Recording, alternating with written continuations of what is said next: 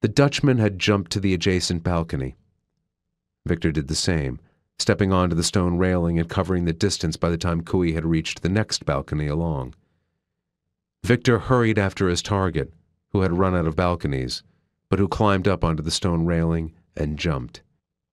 He landed on the roof of the neighboring building and rolled to disperse the impact of the 2-meter drop.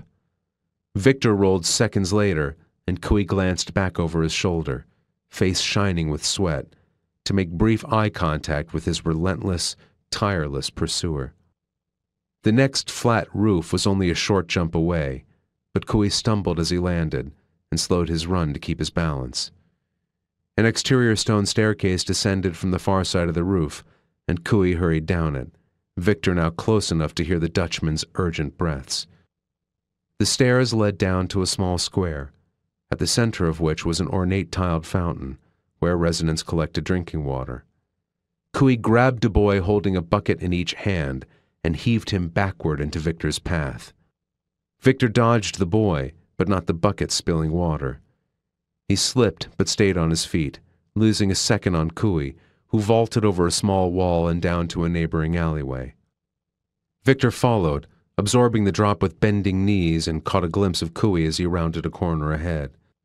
Victor took the same corner moments later and sprinted down the adjoining alley, jumping over baskets knocked over by Cooey, past a small hovel with a red door, out onto a side street. He looked left, saw a long street Cooey hadn't had the time to run the length of, almost no people, no restaurants or businesses, no way to veer off. Victor looked right. A dead end. Cooey could have gone neither way. Victor's memory flashed back. The red door. No splinters of wood near the lock or hinges from a kick, but it was still ajar, having been already open. He spun around and saw Cooey charging from the doorway, the glint of metal from a blade in his hand, meant for Victor's back, but now thrusting at his heart.